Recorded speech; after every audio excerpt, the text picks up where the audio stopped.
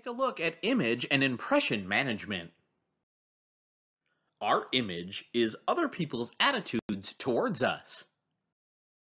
Professional image is the total of others' perceptions of our competence and character in the workplace, which is needed to achieving social approval, power, and career success.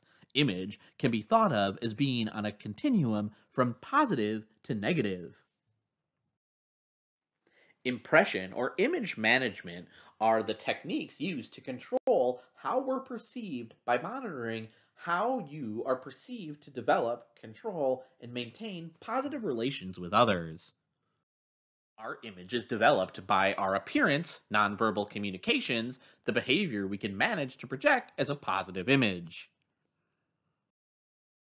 When people first see you, before you can do or say anything, they begin to develop their first impressions.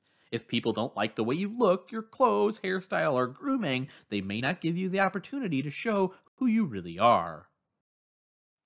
Your facial expressions, eye contact, and handshake all project your image, as does the tone and volume of your voice.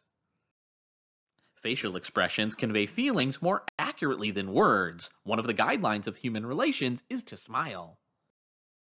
When you first meet someone, eye contact is very important. If you don't look people directly in the eye, they may assume that you don't like them, you're not listening, or that you're not a trusting individual.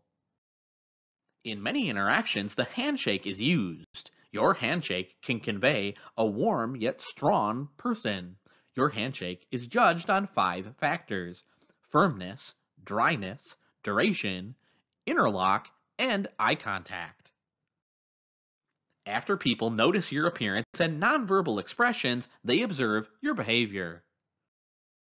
Remember that what you think affects how you feel, and how you feel affects your behavior, human relations, and performance.